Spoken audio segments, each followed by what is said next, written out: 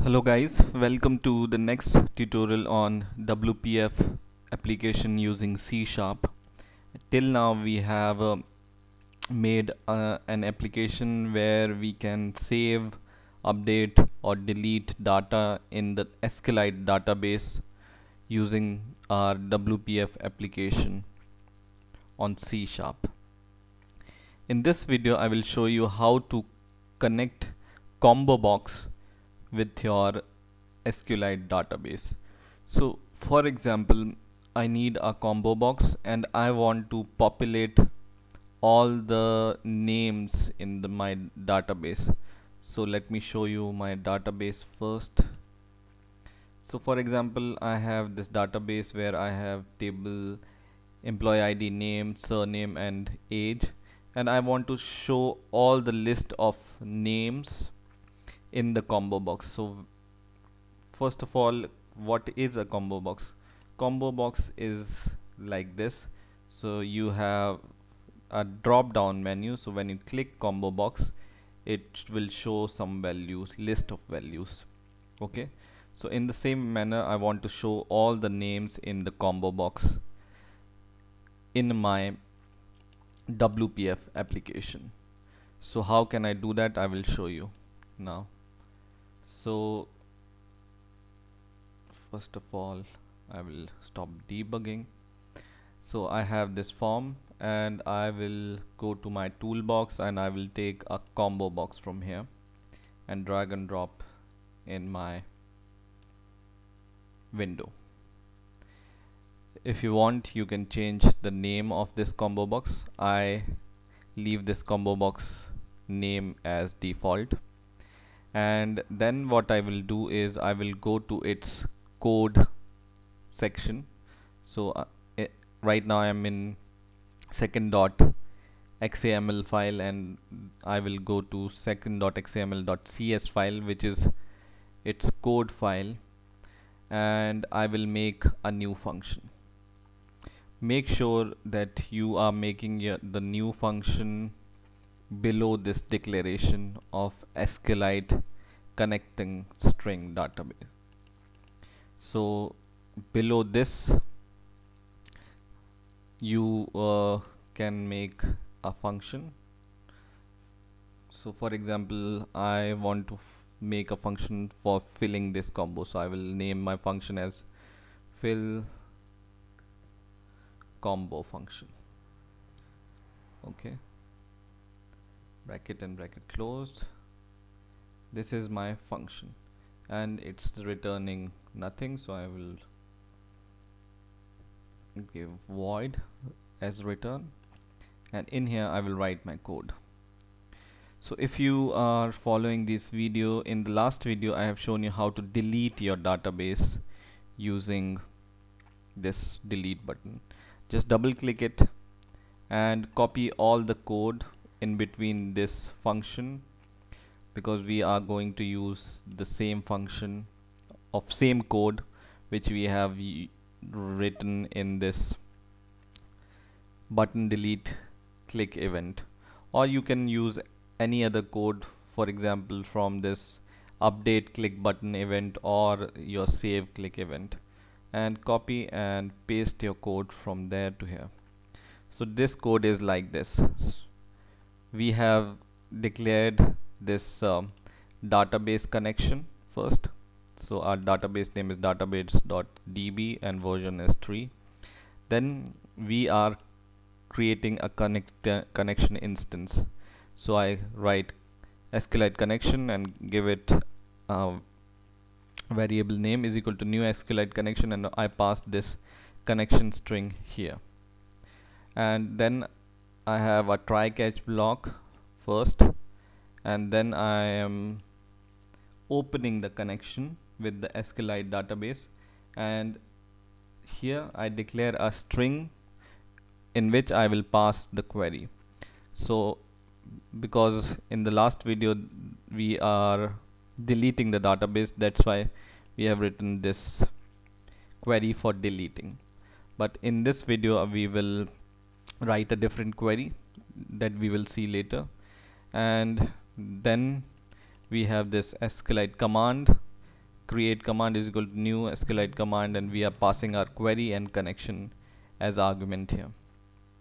Okay, and then we are executing query, and then we show the message that our query is executed.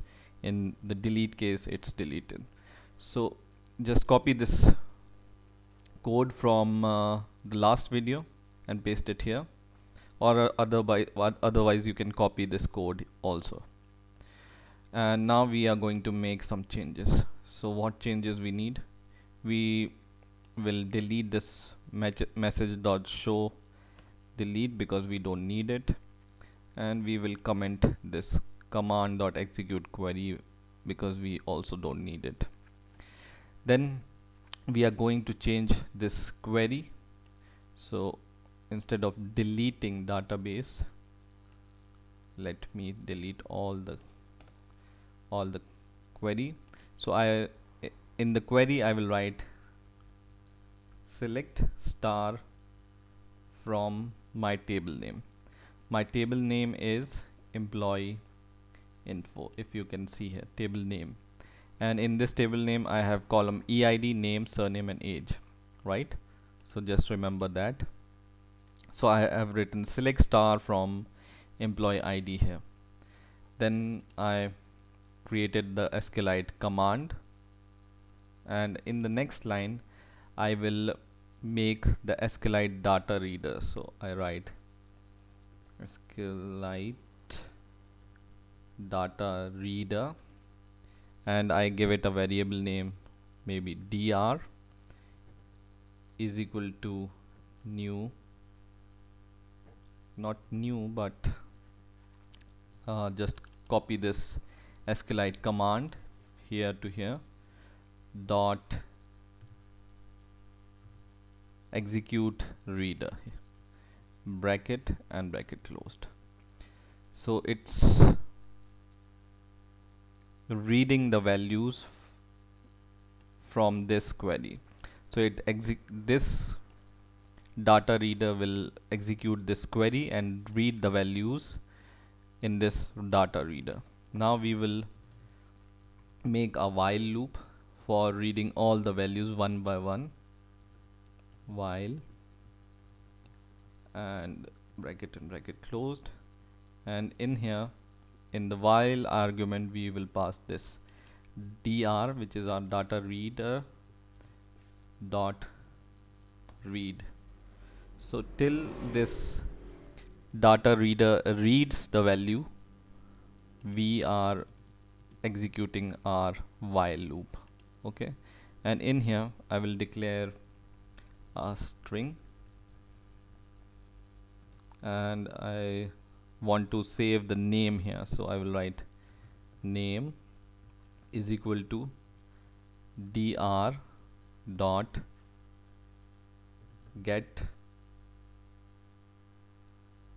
string, bracket and bracket closed, and in here I will pass the column number of the column whose data I want. So I want to show the name in my combo box, right? So my combo box for or my column for the name is 0 1. So my column number is 1.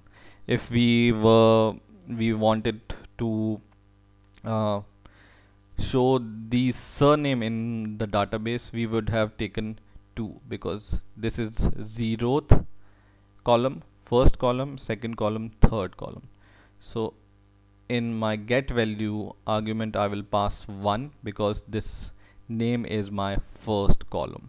Okay, I go to my code and I pass here dr.get value 1 because I want the value from my first column.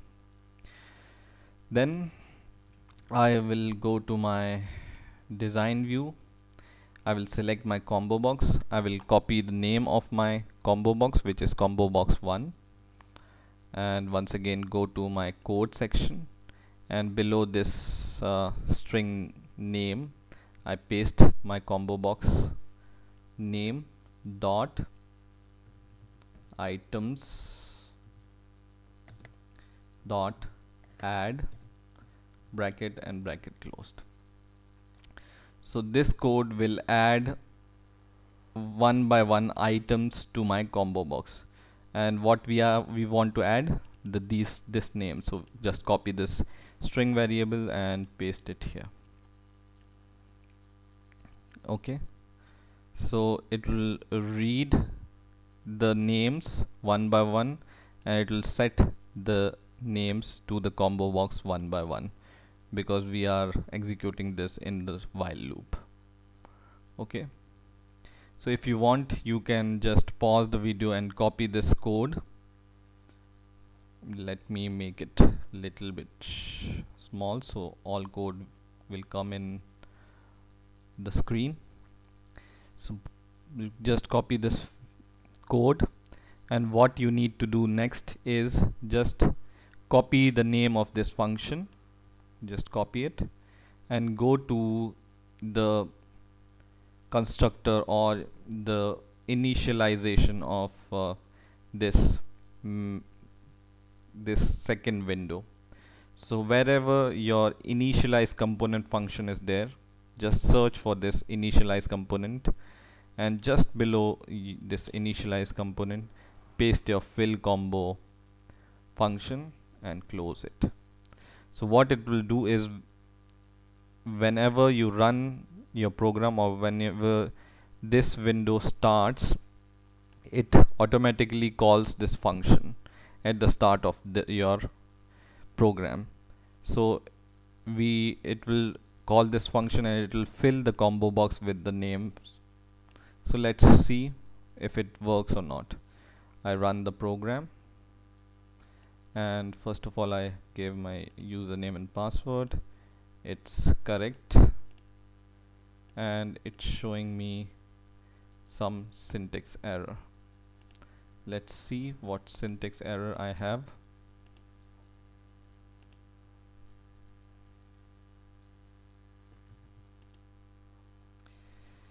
So when I see my query here, I would have written select star from, and I have written form, so I write from select star from my table name. Now it should work, I think. Username and password, and now my username and password is correct. Second form opens, and when I click this, or when I open this combo box, it should show me my names from my name column. Yes, it shows all the names from my column name. So let's confirm if these names are correct or not. I go to my database here, and I have this name Mark, John, Peter, Julie and Matthew, and here just see the names are the same: Mark, John, Peter, Julie, Matthew. Here and here all names are same. So it has loaded the names from the database to your combo box. So I hope you have learned something new this time. Please rate, comment and subscribe, and bye for now.